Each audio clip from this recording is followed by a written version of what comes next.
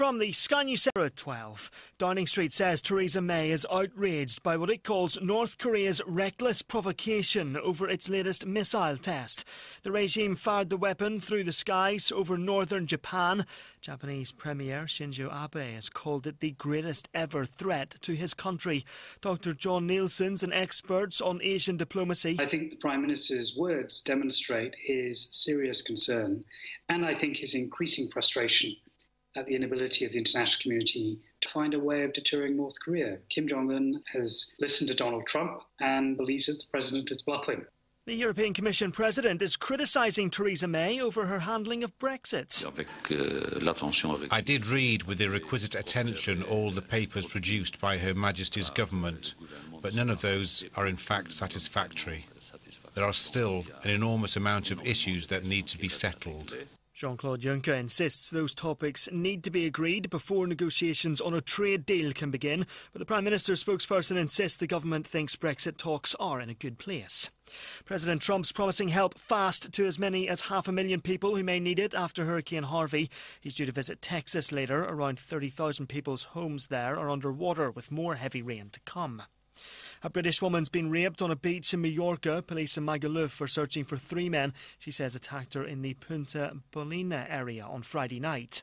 In football, Naby Keita says he's excited to join Liverpool after the club confirmed the deal to take him to Anfield next summer. The midfielder will move from German team RB Leipzig for around £48 million. Liverpool have broken their transfer record to sign him. And England's cricketers are pushing for wickets to try to wrap up a win over the West Indies on the final day of the second test at Headingley. A short while ago, their opponents had moved on to 39 without loss, chasing 322 for victory. That's the latest. I'm Barry Weir. Up to date and on the pulse, this is Hope FM. Well, that's Chris Tomlin there and Home. And welcome to this very special broadcast on Hope FM. Now, you will know, like me, that during the course of history there's been terrible atrocities in the world. Of course, we think of Hitler and the genocide there, the Holocaust. But today we turn our attention to the land of Chile and to the regime of General Augustus Pinochet. There were some who survived that terrible time, and I'm very pleased and honoured to welcome into the studio today Violeta, Aunt Violeta actually, because she's aunt to Alexander Violeta. She was a child, but her father went through imprisonment, terrible injustice, and she's here to tell her story. Alexander takes those atrocities and has brought them alive, made them very real through his artwork. And in fact, this week on Friday, a new exhibition opens at the BIC in Bournemouth, and it's entitled Sins of the World. But to get us started today, some music, and what could be more appropriate than Bruce Springsteen and We Shall Overcome.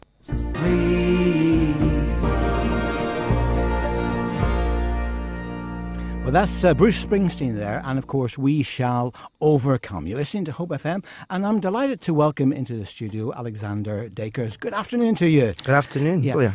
Now, obviously, your big exhibition is going to open this Friday at the BIC. Just say a little bit about the inspiration behind it. Okay. Well, the inspiration behind the exhibition, Sins of the World, starts right back in my first exhibition at the Norfolk Royal many years ago. And the inspiration behind that is the events that affected my family during the Augusto Pinochet regime in Chile, in Santiago, in which our family were affected about it. And it's fantastic as well that later on in this interview that my aunt's actually here to talk about it, about the events that actually happened from her perspective. So that inspired me, my family inspired me, and Amnesty International, I've got a great soft spot for the charity, and I think it's very important that what the good work that they do is recognised and recognised properly. Some people say it's really important to remember, you know, whenever we've gone through these really bad times and people, tremendous suffering, like the Holocaust, it's very, very important that we never forget. Others would say we should forgive and forget. What's your view? That's a very tough question. I think I am all for forgiving in many aspects because there's so many events that have happened in the world that you need to forgive, people that are forced into certain things that they don't want to be in. However, I think when it comes to a dictatorship of like Augusto Pinochet or a Saddam Hussein or something like that in the past, or a Hitler, I think that is where there is no forgiveness on that. That is a massive responsibility for what he has done, and it's a criminal offence what he has done to many people, and taking their life away. In Pinochet's case, I mean, he ruled over Chile for quite a few years, from 73 right the way through until 1990. How did he survive for such a long time in a country which clearly he was putting through hell? Well, he survived obviously because people are brainwashed, like they were under Adolf Hitler, exactly the same. They believe in a product that's there, and then there comes a conflict with the normal families that are living in a place like Santiago in Chile, and they're the ones that are unfortunately going to suffer it, because the people follow and believe in a strong leader, but he wasn't really a strong leader. The real strong leader in Chile at that time was Salvador Allende. He was a strong leader, and he had great people like my grandfather, Leopoldo Osorio, involved in it. And these are the people that should have really continued the good work they were doing for the people of Chile. But of course, they would have been a threat to Pinochet. Yes, they were a massive threat to Pinochet. Which, of course, is why he then did what he did. Yes, exactly. And what he did was, I mean, there's something like 200,000 people that were exiled, 30,000 more slaughtered, through genocide of one kind or another. Anyone who was anything like a threat was effectively removed. And of course, he got off with it because he never came to trial. No.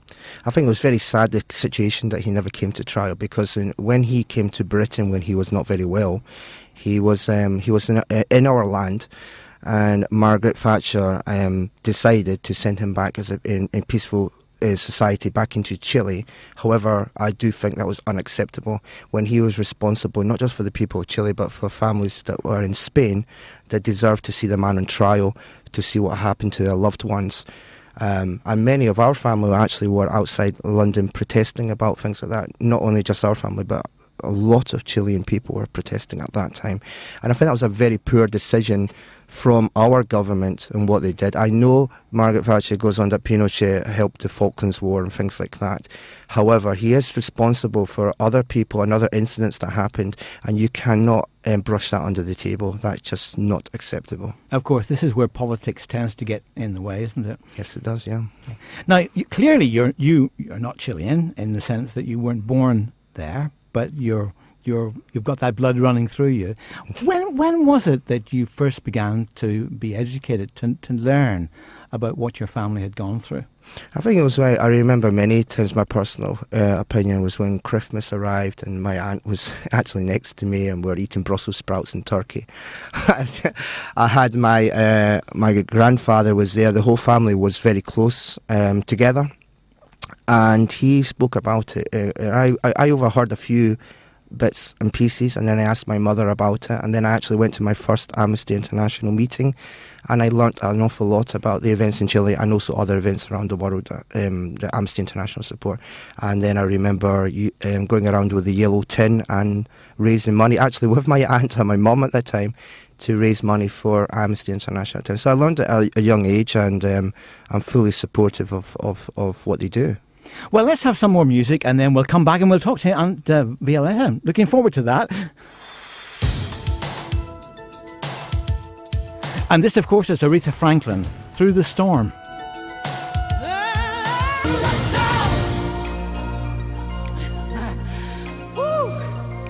right on the one, baby. Yep. We made it. We're out of here. Yes! Sing it. That's the amazing Aretha Franklin, and Through the Storm.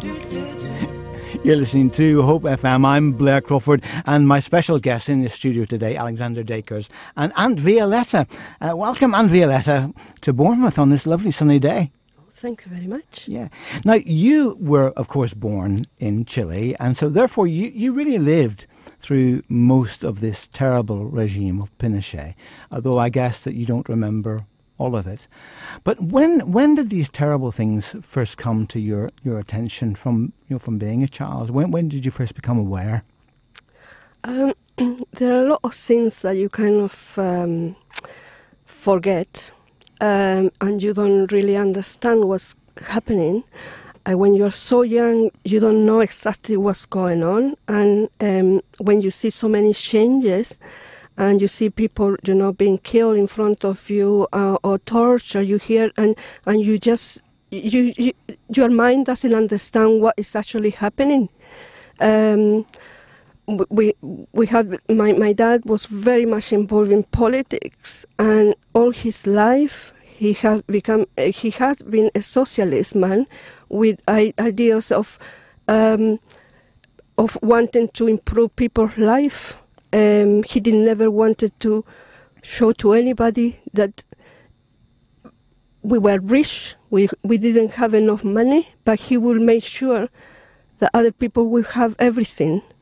It was difficult for us to understand, as I said earlier on, to really understand what was actually happening. I was really young, and I just remember I was at the school on that day. We heard a lot of planes and helicopters, and we heard machine guns, and we didn't know what was all about. How old were you then? I was about 13 years of age, and to think about now, it's like we did so well just to kind of get out of where we were at that time, because we were told by the school that it was something really terrible was happening, and we were really young to understand what was they were meaning. And I remember we were start crying, and it was awful to see people crying because we didn't know what was going on. We didn't know if we were going to survive, what was happening. And one of the nuns take me out, and she called me out and she said to me, "Your dad is dead." And I started crying, and I said, no, that's not true, because I remember seeing my dad this morning. No, she said he was killed. I just remember running through with these passages and screaming myself, because I said, no, it couldn't have happened to my dad. Now, of course, your father wasn't dead. He wasn't. But he had challenged the regime, and he continued to challenge it for a long time, and he paid the price for that. Yes. Tell us something about that price that he paid. Okay, my dad always believed that, he did nothing wrong. It was them, with the help of America. They provide the arms, they provide the service, and they give so much money to a poor country like Chile that people were not prepared to go into a battle. There was nothing to defend. And until the last minute, President Allende, it was in La Moneda, waiting for people to come and help. But nobody turned up. Nobody did have arms. There was nothing. So the fact that they say that he killed himself is not true. He was a very brave man. He would have not killed himself. He was killed. He was assassinated inside La Moneda, and we know that. Thanks God my dad wasn't that day working at the Moneda. He was around looking for his friend, trying to find out what else he could have done for people to save their life. And that was the time when he was out and about trying to protect others.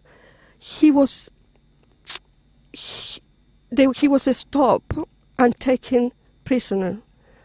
Now, how many years after was that? Was that pretty much immediate, or was it some time afterwards that he was taken prisoner and, of course, imprisoned for? Was it 30 years? Yeah, originally it was 30 years. Now, because my dad knew so many people and done so many good things to people, very poor people previously,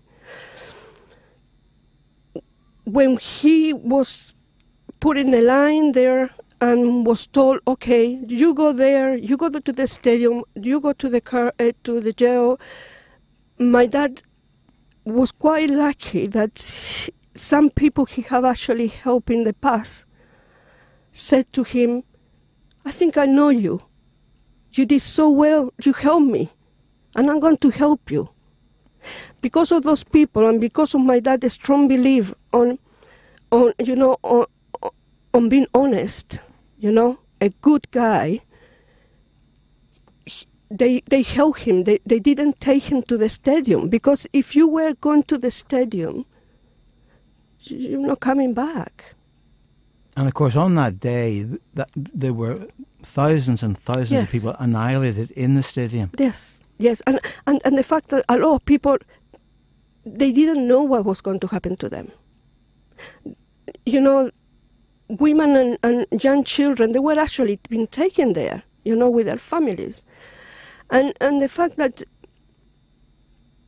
people, actually, they were executed in front of others, There was no, oh, please, wait, I got a family. No, you were executed. Everybody who was taken, they presumed that you were a communist.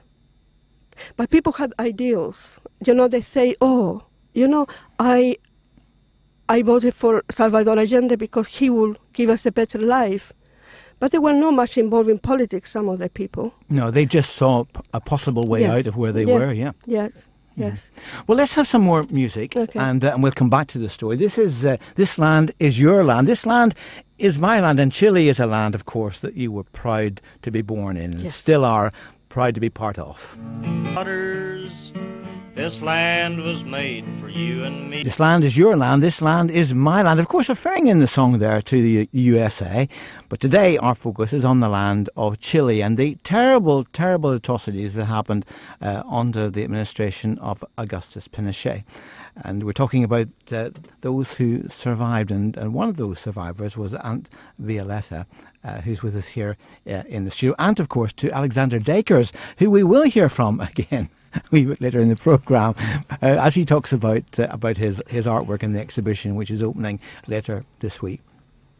And Violeta, there's something that you were referring to that has been on your mind over the years. And of course you were saying that sometimes when you recollect on these things, some things are clear, some things perhaps a little bit less clear. But what is it that has been pressing on your mind as you've recollected?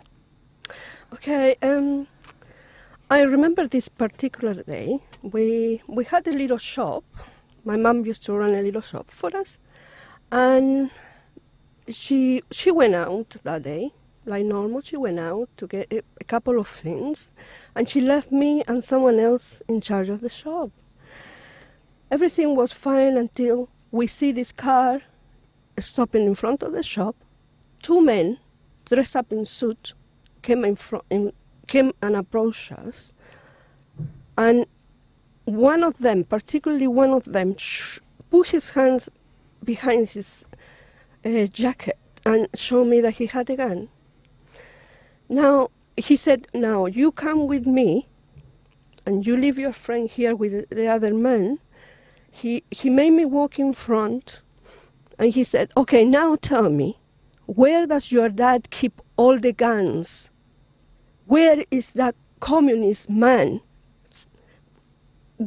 Tell me where is the gun? He started opening everything in front of me. I didn't know what it was, what he was looking for. You didn't know what he was talking about, did you? No, because at that age you just don't know. And how old were you? I was quite young. I think I might have been about 12. Mm-hmm.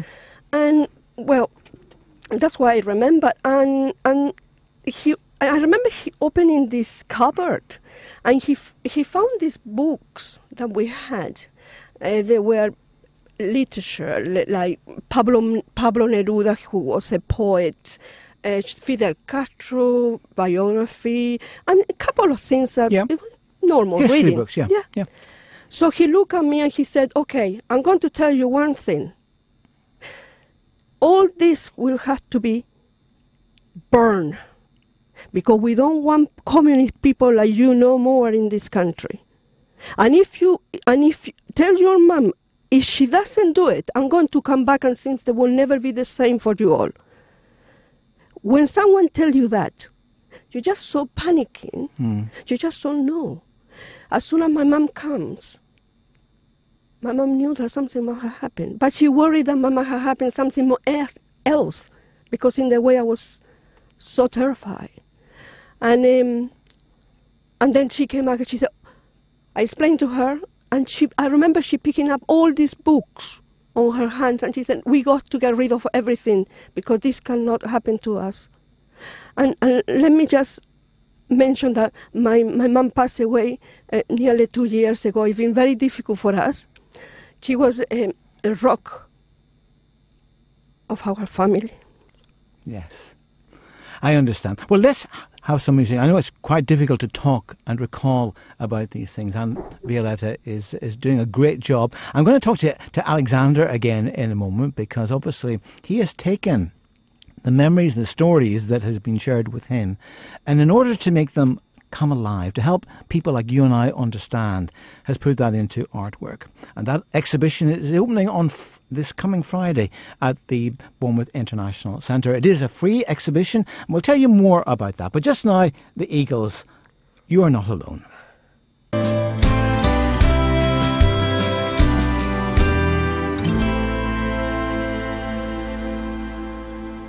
That's You Are Not Alone there, from the Eagles, turning the clock back a wee bit there.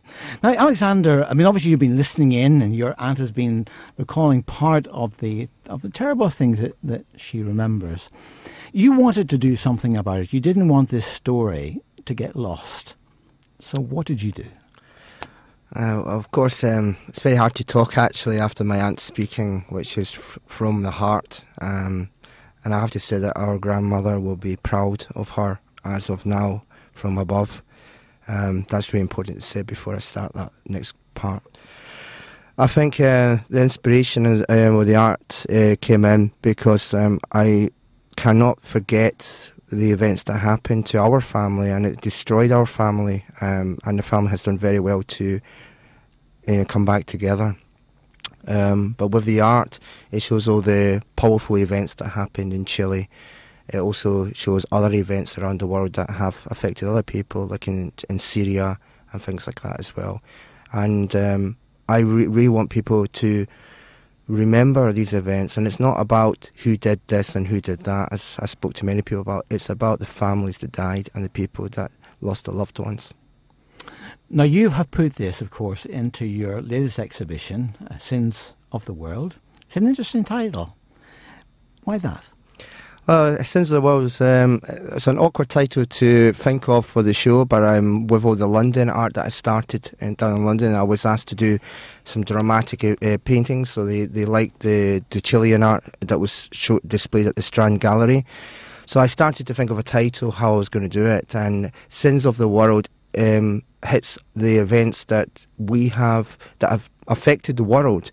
But in the actual title, it's Sins of the World, and at the bottom it says our world, so it's our responsibility. So it's not just about Chile, it's about things generally going wrong. Exactly. Well, the thing is, like you will see the political art that was displayed in about Chile at the show at the BIC, but there's also the other events that happened around the world, like 9/11, Auschwitz, with the assassination of the Jews and the Polish, which was a terrible thing that happened there, and many other events that affected people and their loved ones. Now, when people look at your artwork, and let's just focus on the Chilean artwork for the moment, because that's the story that your aunt has been telling. When they look at what you depict on the canvas, what sort of reaction do you get? I think usually when people see it, and I've had this with Nigel Hedges, who spoke about it last time, is that it's a shock. It's not a piece of work that you're going to applaud, because it's sad, it's depressing, but it's realistic, and it's exactly what happened to the people, and it shows. It'll make you think, and it'll make you think what on earth happened in Chile. That was what I wanted to hit with the political art of Chile. So it has the desired effect, because you want the story to be kept alive don't you? I think the family have to have his stayed alive, and I think it's not just my family, it's many other families in Chile and in Spain who lost their loved ones will be talking about that till the day they die. So these things cannot be forgotten. But of course, what all these things point to is terrible injustice, you know, and particularly, of course, when you get politics involved and people can be their whole lives really and not see a resolution. And in some ways, those terrible years in Chile have never really been resolved, have they? And I guess in a way all we can really do is to point to say this was an injustice that should really never happen again. True. Well, I think that's very important what you said there. I think it's also important that the younger generation of today see these events and what happened and look a bit about history, because the British public do not know a lot about the events in Chile because we're too focused about the events that hit our country, like the World War, etc. However, the events in Chile were a massive problem for many people of South America. And we have to remember these things. But if the younger generation sees that and searches history a little bit, they will hopefully get a more peaceful world to live in. Because unfortunately, at the moment, we are still going in the wrong direction. But I think we need to start changing the perspective of the younger generation and make the world more easier for everyone to live in. Have you been back to Chile? I haven't been in Chile at all. I'm the only member of the family that hasn't been there, but I've got a fan base down there, but I haven't been there yet. And what about Violeta? Have you been back to Chile? Yes, recently, yes. So what's it like now? It's a modern country. What actually happened years ago, the new generation does not know what happened. It's quite sad because the older generation is still... You're carrying it with you, aren't you? Yes. And you hear the younger generation not even taking that topic. And they don't really understand what actually happened. So it is a bit sad. But Chile is still a country with which you got freedom, you know. Now you got freedom of speech, which we never had before.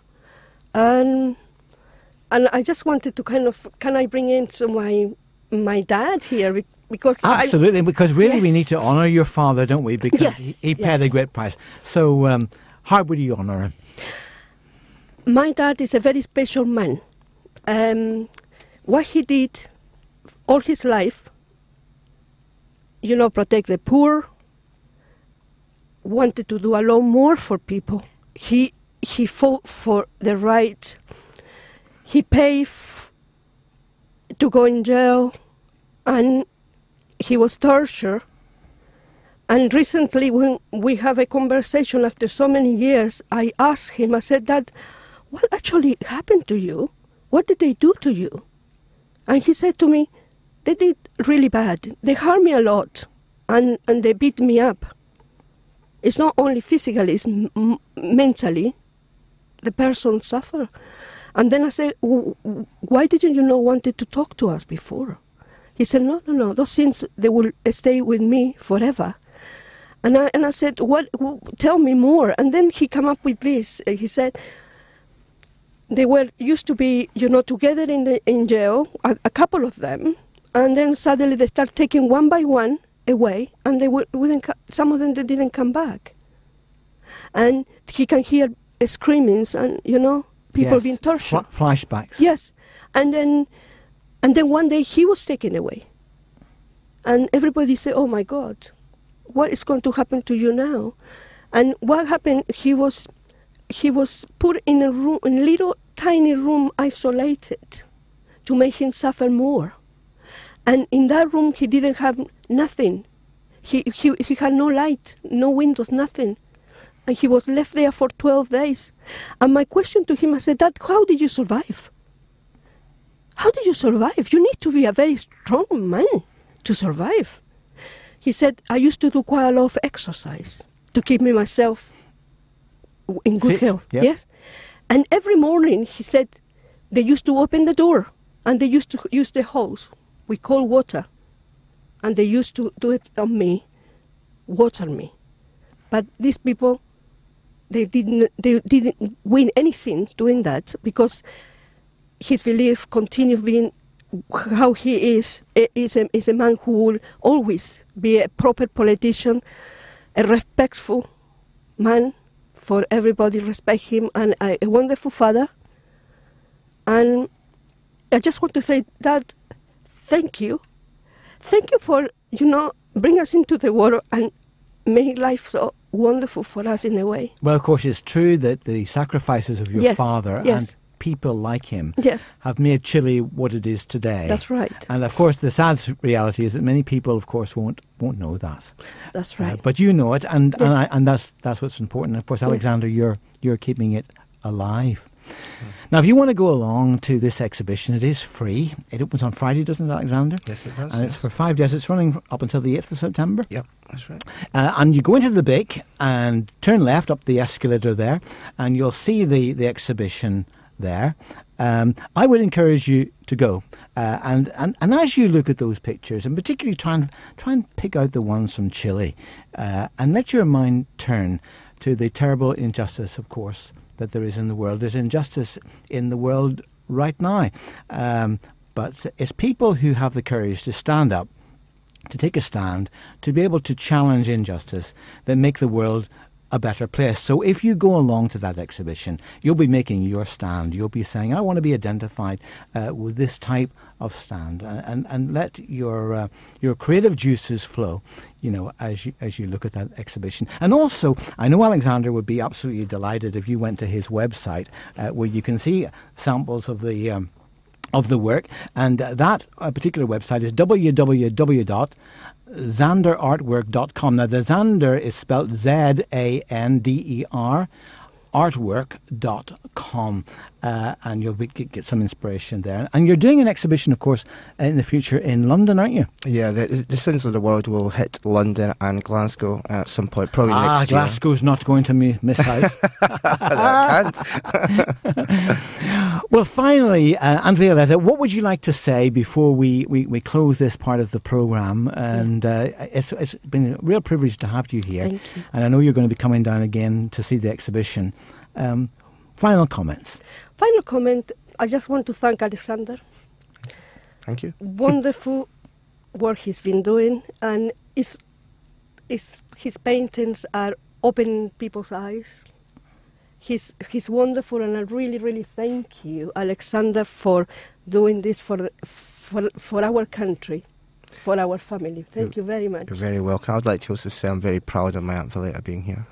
I can tell that. She's a highlight. But it's really great, isn't it, to be proud of your heritage, and even though you've never been to Chile, it's really quite refreshing to hear that you know where your identity lies. And of course, clearly you two are close. Yeah, very close. Yeah, so thank you both. And I will finish this part of the programme today with, I think, an appropriate track. It's simply this. Aunt Violeta's dad didn't do this. He never stopped believing. So don't stop believing. Hard to get my fill. Everybody wants 24 hours a day. This is Hope FM, life-changing radio. Well, I'll be back with you tomorrow for breakfast, but just now let's continue with the afternoon siesta. And don't forget, check out that exhibition, Sins of the World, 1st to the 8th of September at the BIC right here in Bournemouth. I may see you there. Bye-bye for now.